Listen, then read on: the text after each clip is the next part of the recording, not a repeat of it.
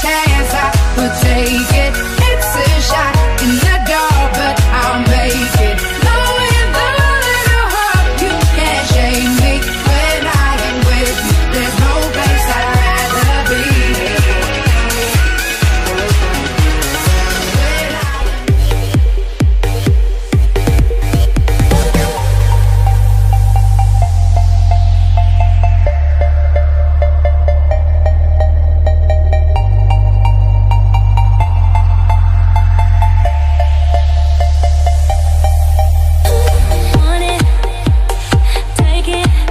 Guys, and welcome back to my channel. Now, I'm really sorry this week's video is a little bit late. I did just want to take a minute to explain where I've been. The other night, I was sleeping, probably having some good dreams, and I woke up and I was really, really thirsty.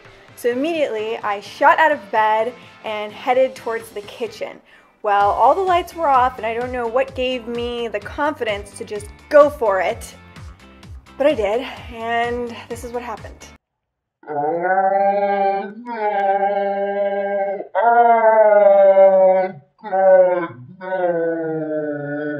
From that point on, I couldn't walk. And when you can't walk, this is basically what your life looks like. Then I upgraded and got crutches, which for me, being very uncoordinated, was not an easy adjustment. I tried to push on and continue filming, but moving my filming equipment proved just too difficult. You could do this.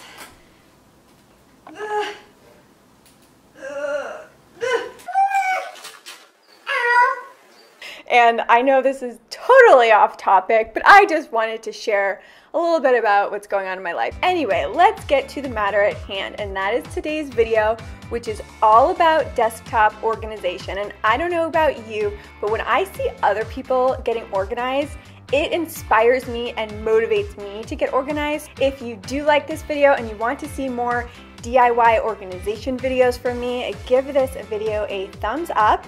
And let's get organizing. So we're gonna start with these really cute DIY clipboards that are not just functional, they also really liven up and personalize your workspace. So for this, you need your clipboards, craft paper, decoupage glue and a brush, a screwdriver, an X-Acto knife, and also some kind of an adhesive for your wall. I use this handy tack, which works well. First, you're going to unscrew the head of your clipboards to make them easier to work with, so you have this clean surface. You then just want to trace around your clipboard base and use that X-Acto knife to cut out your tracing. You could of course use regular scissors, but I personally find X-Acto knives a lot more fun.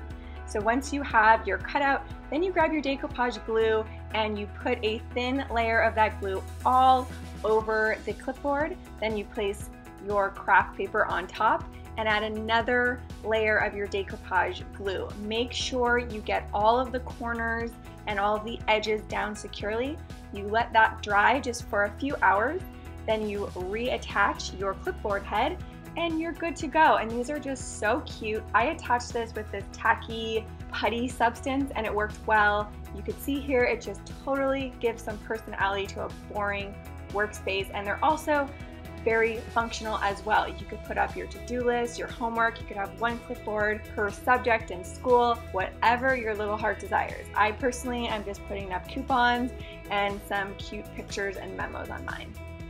Now for this ridiculously easy cell phone holder. I just absolutely love this, and all you need to make it is an old cassette tape case, your craft paper, and an X-Acto knife. So in your cassette tape case, there is a paper backing that you can use as your guideline, and you just want to take your craft paper of choice, put your template on top of it, trace it out, and then use that X-Acto knife and cut out your template. From there, you just use that template again to mimic the same folds that are in the cassette tape. And if you want to get real fancy, you can take another craft paper and just use that cassette tape as a guide. to have a different color for that front strip, just to add a little more flair and decoration to your cell phone holder. And I just think this is so incredibly cute, and it's very functional. You can have your cell phone right there, you can control your music, you can check your text messages, everything is just right in front of you. Next, we're going to make this really fun metallic desk organizer. This is inspired by one I saw at Anthropologie, which was $48, so this is a less expensive way to make something just as cute. So for this, you need your spray paint. I chose silver, but you can also go with copper or gold or whatever color you want. A small piece of wood that will serve as your base, some different sized glass containers, and glue. First, you want to start by spray painting the crap out of all of your glass containers and that wooden base. It will take about 3 coats, and just try to get those coats on as evenly as possible. I learned that the hard way. So once you have your dried painted items, you just want to arrange the glass containers on your wooden board to get them looking the way that you want them. Then you're going to bust out your glue and then just glue each piece onto the board. It is incredibly easy and self-explanatory, and this is what you're left with. I think it's just so pretty and adds a little pizzazz to the desk area. Now for the fun part, which is filling up the containers, and we're all done with this one. How easy was that? That's my style of DIYs, in case you haven't noticed. So for the next one, it is also incredibly easy, really cute, and functional. And this is a DIY charging station. Nobody likes ugly cords everywhere, so this is just a really easy, convenient solution. And for this, all you will need is a decorated box. You could buy it pre-decorated or decorate it on your own, an X-Acto knife, and grommets. You can also find these very easily at your craft store. An extension cord base goes in the box, so you just want to line that up and make your markings of where you want to make a cutout for the cord of this extension cord base. And there you go, it fits in there nice and snug. Then you want to arrange your grommets on the side of the box, depending on where you want them to sit, and then mark the center of each one. Then take your tracing guideline, these should come in the packet with the grommets, and make your tracings where the grommets are going to be cut out. From there, it's time to get cutting with our X-Acto knife again.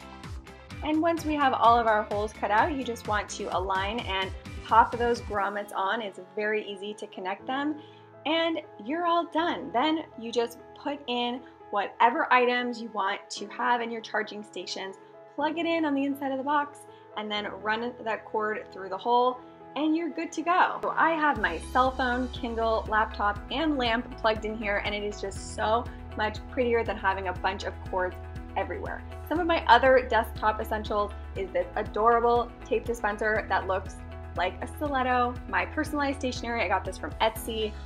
This is my weekly menu planner, also from Etsy, and my Bluetooth speaker, which is just adorable, and my tumbler from Starbucks, which of course uses my color scheme, which is aqua, because I'm obsessed with aqua.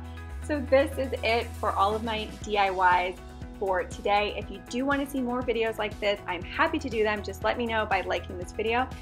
Thanks so much for watching, and I'll see you soon.